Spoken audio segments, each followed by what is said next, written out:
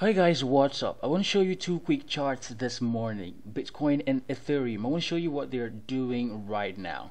There's been a couple of red days right here, and we're beginning to see some green candles. We're beginning to see some bounce on the Bitcoin chart right here. But I want to show you something important. Bitcoin is forming a bigger head and shoulder right here. We had the previous head and shoulder, the smaller one that you can see right here. If I squeeze the 4-hour candle, you're going to see it a little bit better.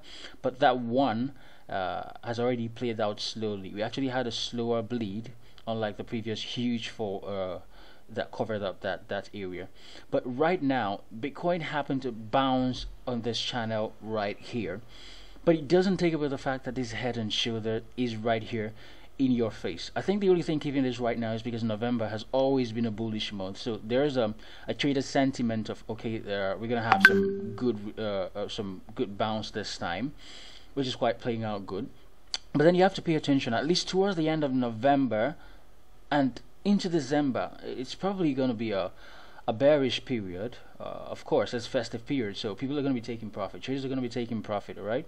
So you have to pay attention to that. And if you're a smart trader, you really want to stay away at those periods. Maybe there's going to be a bit of euphoria and then a crash in that period. Of course, if eventually it happens, we're going to be looking at two important lines here. The first is this channel support right here, which is around 59k 800 region, and the most important line right here is around the 47,500 region, which happens to coincide with the 200 EMA on a daily candle. I think that's the worst that Bitcoin can fall to at this point. If Bitcoin falls to this level, I mean, it's not horrible because it's right here on your chart. If you know technical analysis, you can see that this is right here on your chart. So you have to pay attention to whatever happens here, so you don't really become a scapegoat and get to keep chopping up your funds right there, your capital, your trading capital. Another thing I want to show you right here is Ethereum quickly. Previously we had this inverse head and shoulder. We traded it in our private community.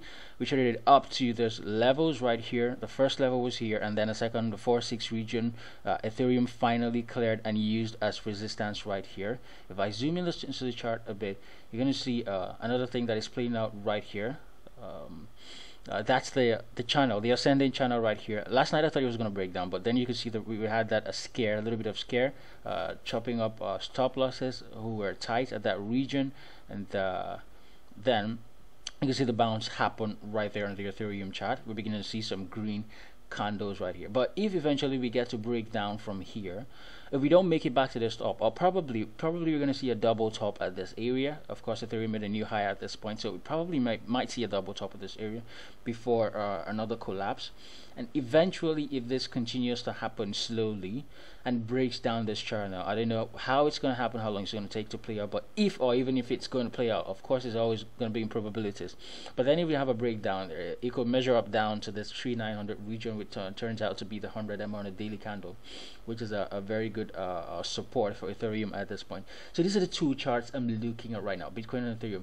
Guys, let me know what you're doing in the comment section. If our videos are helpful to you, endeavor to hit the subscribe button right here. If you're jumping on the channel for the first time, hit the subscribe button and turn the notification bell, and hit like on this video. Hit like on this video so YouTube will spread this content, guys. Cheers, and see you in the next update.